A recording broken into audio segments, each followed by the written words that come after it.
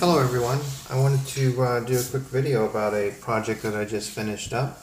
This is my quadcopter that I built out of a Phantom 2 frame and battery. I built this after playing around with a hexacopter that I built, a pretty standard 550mm hexacopter, but I wasn't getting the flight time that I wanted, and the hex was kind of big. I didn't want to have to disassemble it and lug it around. It was kind of awkward. So I sold that and I started working on my next quad, which was this one. And I've been really pleased with the result. This is probably spot on what I was hoping to get out of my build, and I wanted to share that. My design criteria were, I wanted a quad that was between 20 and 25 minutes of flight time. I also wanted something that I could use an APM or a Pixhawk because I'm interested in the autonomous capabilities of those controllers, and also I'm a programmer, so I'm interested in programming the SDK to do some autonomous type stuff. So that's why I wanted to go with a Pixhawk quad and not a DJI quad, although I can tell you that at least from the airframe perspective, this is a very good performing quadcopter based on my experiences with a handful of other multi-rotors. I've had a 3DR IRIX Plus and a CX20, which is more of a toy quadcopter, but it's an APM based quadcopter, and that quad was pretty good. I would say the performance was probably 80% of this one, but battery life was definitely nowhere near as this one. The main benefit of starting with this platform, I think, is the idea of using the battery that a Phantom 2 uses, and that's kind of what drove me to this. So I wanted something that was, kind of a polished result, and the battery on this is a very good battery. It's not a cheap battery, but it's a very good battery, high quality. It's got some intelligence in it, and it slots right into the frame and clicks in. That's what really appealed to me, and why I went this route versus maybe a Phantom 1, which some people have done. So in order to get this going, essentially you need to buy a replacement shell kit, which is the upper and lower shell, plus you need to buy a set of legs, this power distribution cable, or this power cable that connects to the distribution board, and a screw kit. You will definitely need a spare screw kit, because the kit that comes with just the replacement shell strangely does not include all of the screws that you need to put one of these together with the motors. In terms of motors, I was going to go with the DJI OEM motors, but I was able to score a set of T motors. These are the anti-gravity upgrades that they sell for Phantom users. They offer a couple of percentage points more efficiency than the OEM, but I would say if you can't get these for $75 new, and their prices are all over the place, so you may not be able to, then just go with the DJI motors, because those are pretty good motors, and I don't think you'll notice much difference between the two.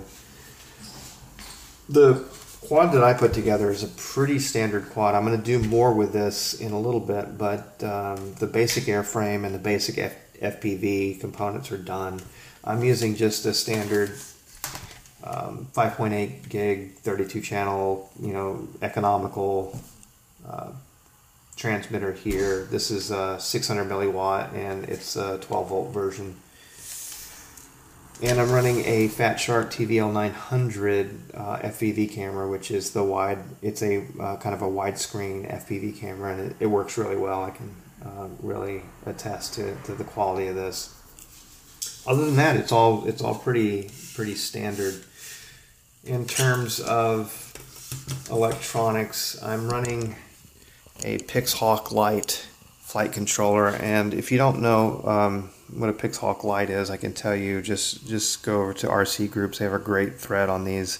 This is just one of several miniaturized Pixhawk variants, and after some research I determined that I wanted to try this. These are currently around $75 on Amazon, so I would highly recommend them. There's a long thread. There's a few little quirks to this board that you have to understand before you work with it, but probably the biggest being that because it's smaller than a standard Pixhawk, all of the connectors are consolidated. So you're going to have to do custom wiring to hook things up, where on a normal Pixhawk you would just plug things in.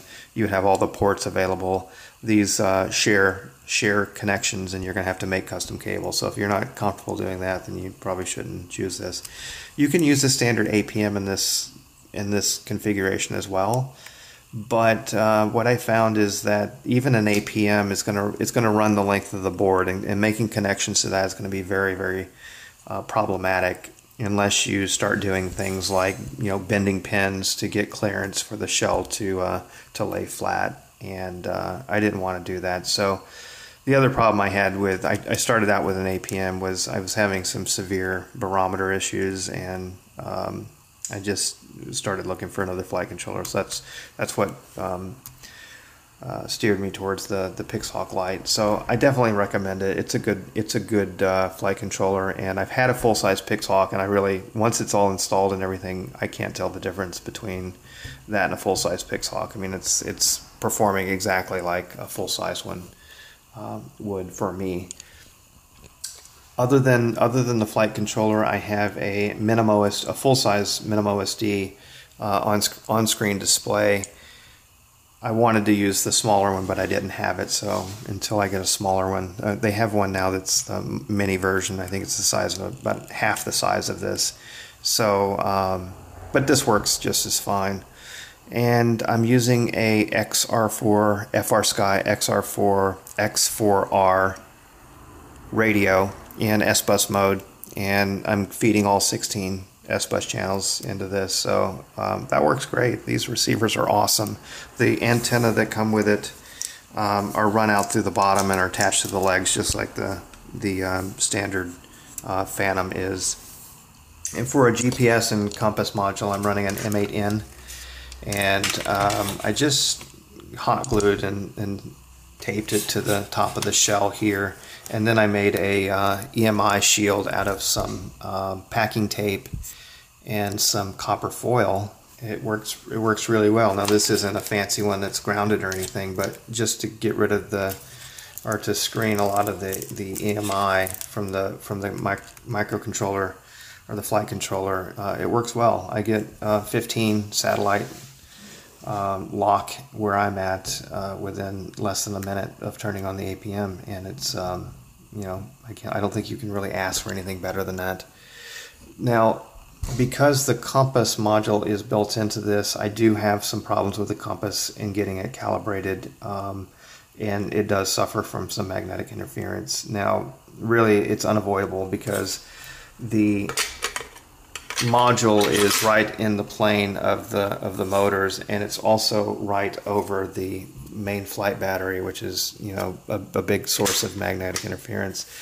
So I don't think that I'm going to be able to overcome that problem without moving the compass. And when I find a separate module, I will do that. But so far I haven't been able to find a separate compass module that I can use. I found one for APM, but it does not work for Pixhawk. So, I mean, all of the modules I found for Pixhawk are either consolidated GPS and compass or GPS only. I haven't found a standalone GPS module. I know the 3DR Solo has a compass module in the leg, and so I'm going to look for one of those and see if I can adapt it. But until then, I've got this issue.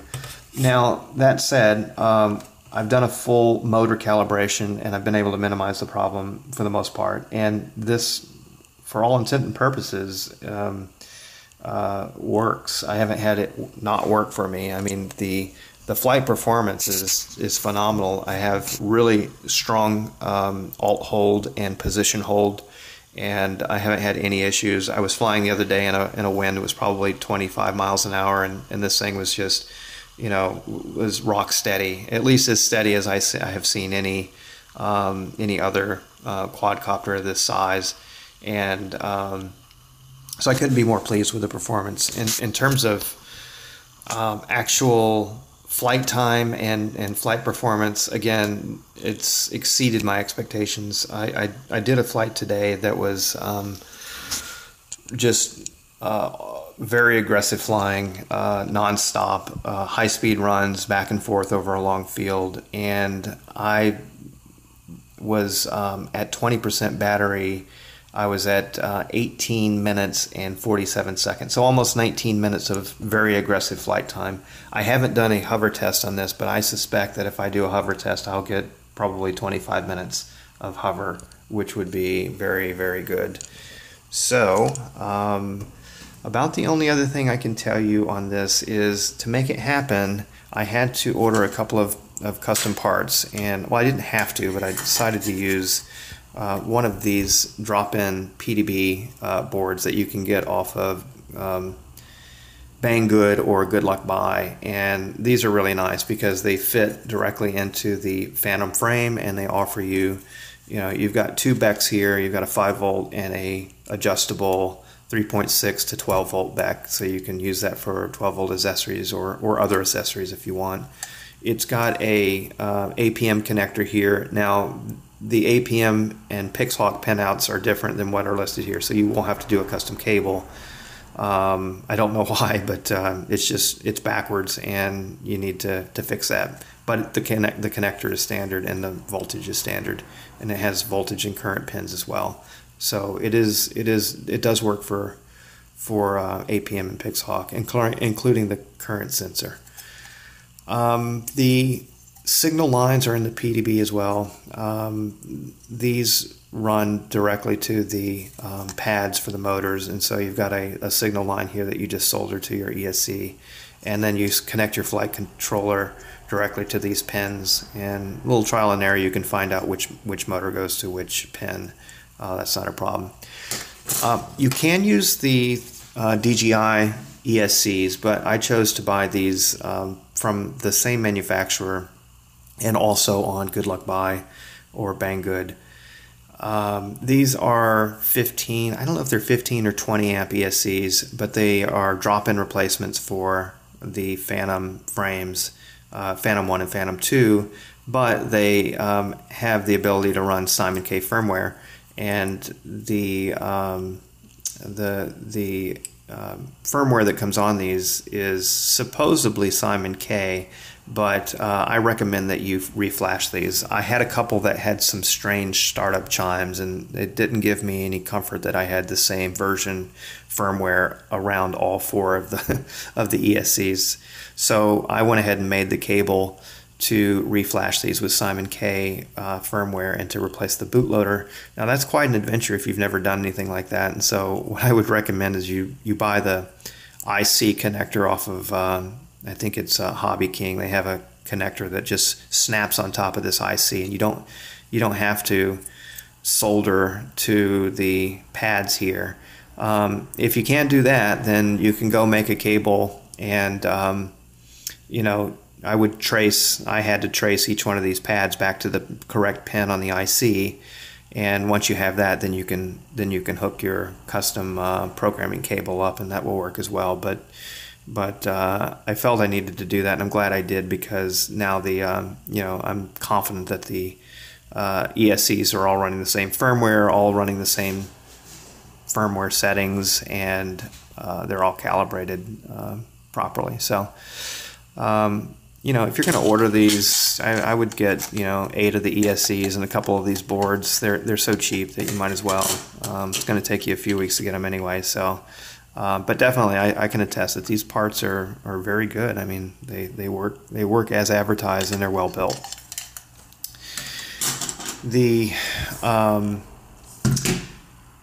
What else can I say? So the controller that I'm using is a Taranis controller. Welcome to OpenTX. So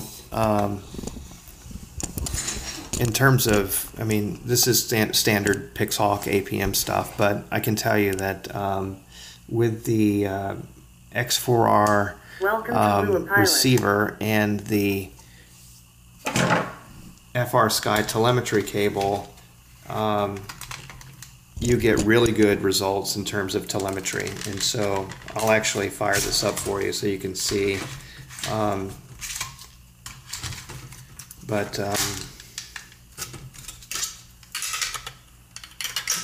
put this back here.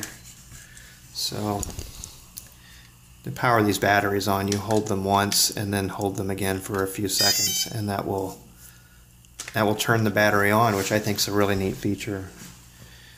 And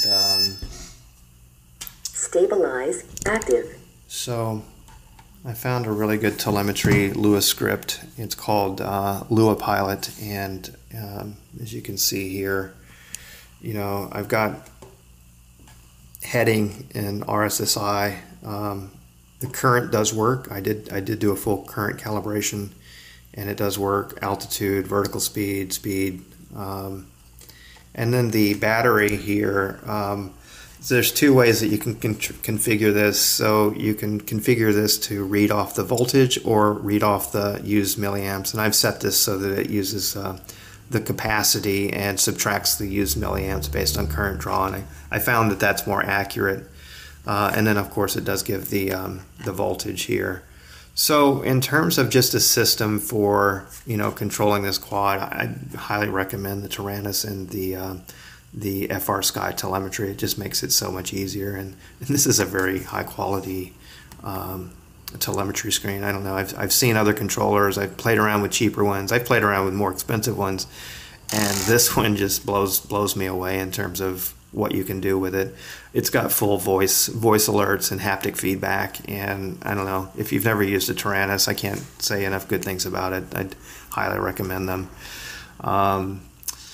So with that said,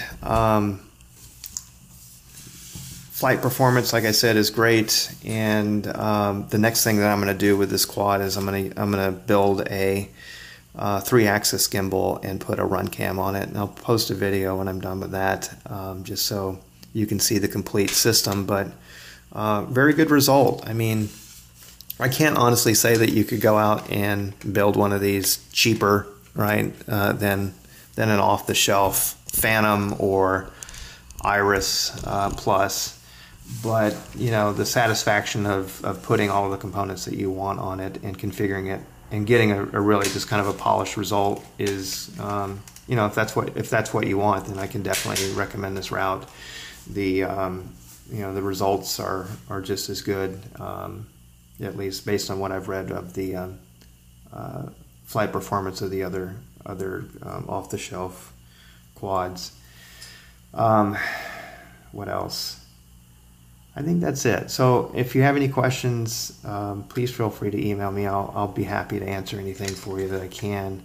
And I'll be posting more videos with showing you the flight performance on this. I think people will be really surprised on just how fast this thing moves. It doesn't look like a normal Phantom at all. It just, I mean, it just hauls ass. And you know, performance and battery is kick ass. So I'll leave it there, and if you have any questions, give me an email. But thanks for watching.